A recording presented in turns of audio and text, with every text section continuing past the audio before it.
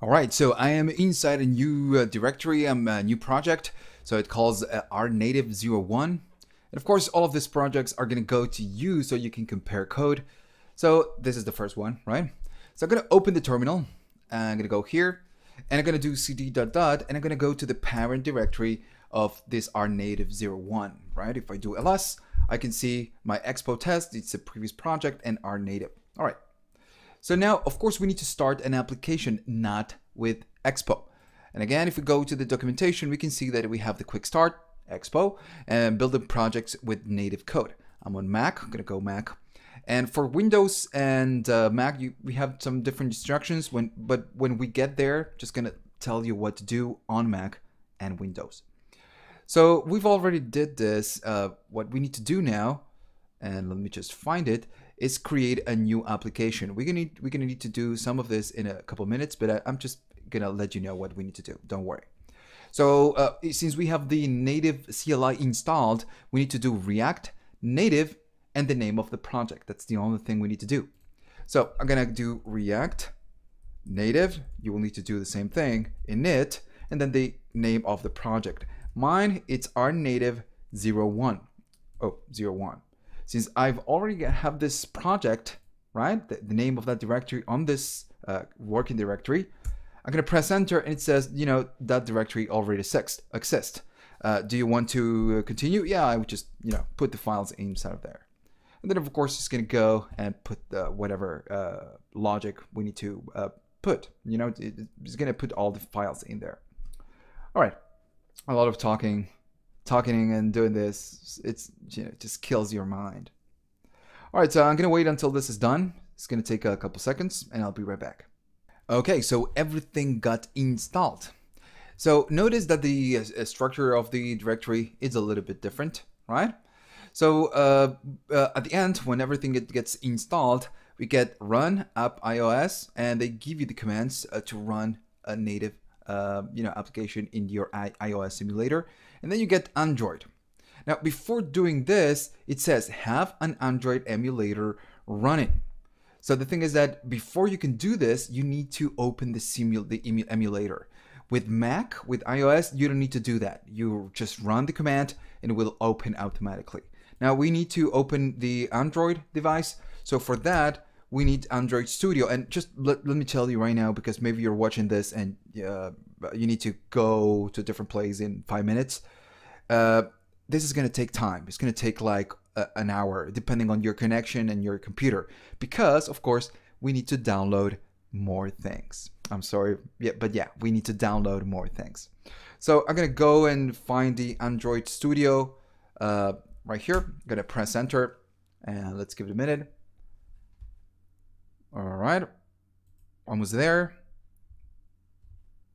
So sometimes it takes a while, and you know, and this is a fast computer, so, and it's taking. All right, I get it right here on a different screen. Let me just 1 second. Let me just show you. And okay, so once you open everything, you're gonna get this screen. Now, instead of starting a new application and anything else, we want to open an existing Android Studio project. And this is because we are doing React Native. So React Native gives you a default application inside the Android directory, and inside the iOS, they give you an iOS directory.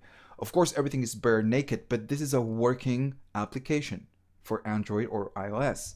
So instead of just creating a new one, we want to open an existing Android Studio project. Now I'm gonna go to my document, I'm gonna go to React Native, I'm gonna go to projects, and right here, I want to access rnative. Now, if you open this directory, the parent directory, it will open the whole project, and we don't need to do that. We want to open only the Android. So I'm gonna open. And of course, this is gonna open. Let me just show you right here. And of course, I'm gonna just close. Now, as soon as you open your directory, your project, it's gonna start syncing, or it's gonna start doing all the sync and everything that it's gonna bring the files, read your project, and check if you need something. And in this case, this is happening. It says that there is a plugin update.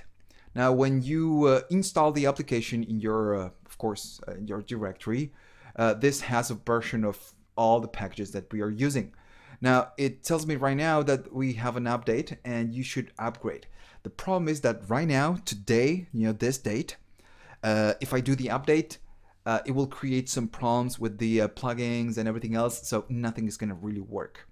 So in my case, maybe it's your case because you're watching this, maybe on this date or maybe in a month or something like that, but maybe you're watching this course in, I don't know, 6 months, and everything is going to be up to date in your React Native project, so maybe you don't get this. But for now, I'm just going to say don't remind me again for this project because we don't want to update. If you update, it's going to fail. Now, again, if you're watching this this current date, you're going to get something like this. The build tools to 2802 is ignored and 2803 will be used, and that is okay. This is a warning. It's not an error. So that's okay. We don't need to remove the build tools and sync project. It's going to do it for us, right? That's okay. You just, let it be. Okay. So now we need to do a couple more things before we can run the simulator. I've already, I have everything installed in my application, but if you're running this for this Android Studio for the first time, you're gonna get some problems because you need to install more tools. I've already installed everything in this case because this is gonna take some time, and right now I'm filming on a place where I don't have a lot of connection. So yeah, I did it in my home. I have a pretty large, good connection. So if we go to the documentation, we're gonna go here. All right, we download, we go at the bottom, and it's right here, this section. It says the Sdk Manager can also be found within the Studio preferences. So we need to check that we have this installed. So how do we do it? Well, I'm gonna go here, and I'm gonna go to Android Studio and then Preferences. Okay, so once you go here, we need to go to System Settings, Android SDK, and the first thing we need to check is the Sdk Platforms. So it says right here, make sure that the Android Sdk Platform 28 is selected. So if we, just check it, when we go right here, Android, that's what we need to do. Sorry for that, I just forgot that step. You need to select Android 9.0 pi in this case and show package details. So when you go right there, you're gonna see Android SDK Platform 28. I'm pretty sure that with all the installation we did, you've already have it, right? I'm pretty sure of that. Then it says, make sure you have Intel 86 Atom 64 or Google API. It says or, but we need both. And I believe that's a typo. So if you go to your computer, I'm pretty sure that you will get the Google APIs 86 checked, but you will not have the Intel 86 Atom. So you will need to check on that to click it, right? And then select apply. And this is going to take you to the next screen, which is going to say license agreement and everything else. And it's like I believe it's 2 GB of information, so it is going to take a while, and you will need to download it. All right. Of course, you will need to pause the video, download, and then move forward on this section. Now, then we need more things. So let me just try to find the documentation. I'm not really finding. Next, it says next, select SDK tools. Notice we are not on SDK tools. We are on Sdk Platforms. So they made it really difficult to read because this is very small, and you will need. I would like an image maybe here. So if we go to Sdk tools, it says the box to show package details. We got this. And it says Android SDK build tools. So if we go here and we say Android SDK build tools and we show the package, it says make sure that you have the 2803. And if we go down, we should be getting this. If you don't have it, you need to click on it and do the same thing, apply, and then it will go and download. So once you download the Intel 86 and the other one, the 2803, if you don't have it, we are kind of ready kind of ready. So I'm gonna go and click OK. Now the next thing is just, open the simulator. I'm gonna open the simulator, and this is the one I get. I'm gonna create a new one because I've already did this on my computer. I'm gonna create a new virtual device, and you will need to do it. Of course, you can select pretty much whatever you want right here. I'm gonna select Nexus X5X. That's okay. I'm gonna click next, and then you will give. You're gonna get different options. I actually don't have it for this one, and I don't want to download it. I've used a Nexus 6 for my phone, so I'm gonna use Nexus 6. So once you get it, you open, you select your simulation, your Android emulator. You're gonna get, release name and everything else. Now, if you never did this, you're gonna get the download besides the version of what we want to run, which is Pi. If you don't have it, right, you will need to download if you want to run this simulation, the Nexus 6. Now, of course, you will need to download, and you will need to download more things again. Sorry for that, we need to do it.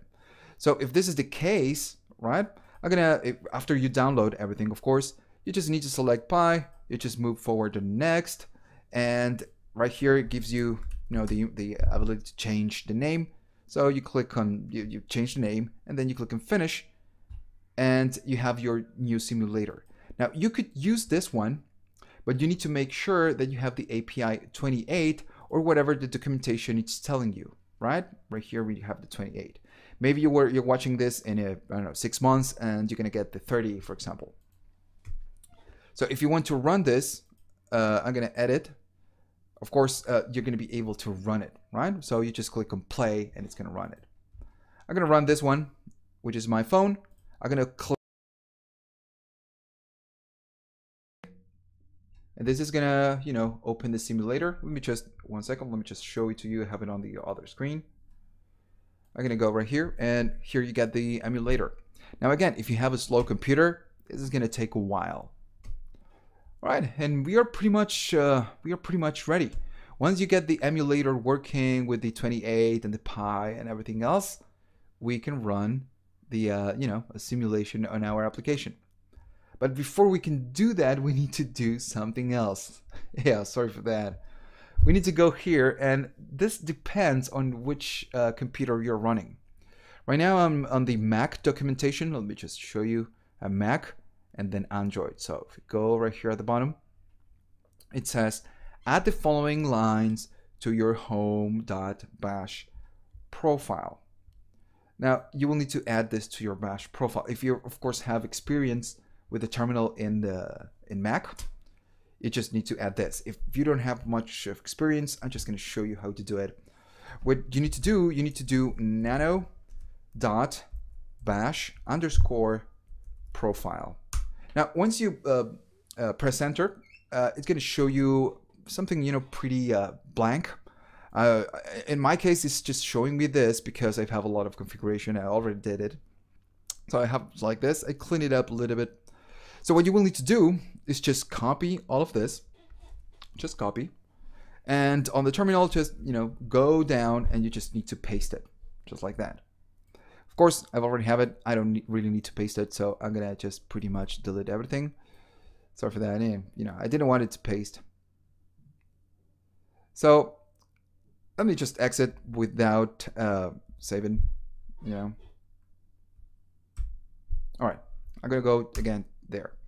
Now, after you paste it, at the bottom, it says click on exit. So you will need to do Control X, and it's gonna ask you if you want to save it, right? You just save it and you press enter, and you're gonna get back here. Now, what this is gonna do is gonna add all of these rules to your path. Now, the Android needs to use the terminal and the paths in your computer to run the simulation from the VS Code. Remember that this application, the VS Code and the Android Studio are not related. So when we do right here, run native, React Native, run Android, this will run some commands, and it needs to connect with the simulation we have right here in our computer. So if you don't complete this step, nothing is going to run in your simulator, in your emulator. So how can you check that, it's installed? Well, so let's go right here. After you edit the bash profile, and of course all of this is in Mac. On the next video, I'm going to show you how to do this on Windows. I'm going to close the terminal and I'm going to open a new terminal. Let me just make sure I close it. I'm going to open a new terminal. Now, what you need to do, you need to type echo $, and path.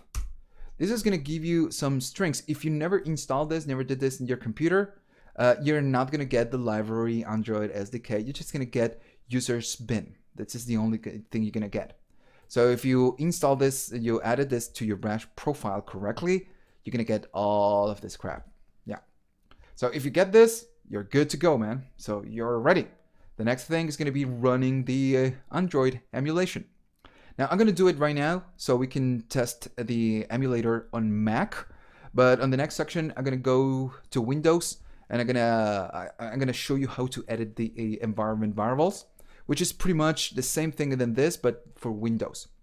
If you already know how to add things to your environment variables, if you go to the documentation, go all the way to the bottom, and right here it tells you the step 3, which is adding everything you need to add to your path right here, Android home, and then you're going to need to add platform tools. So these are the steps for Windows, and then we can run the simulation.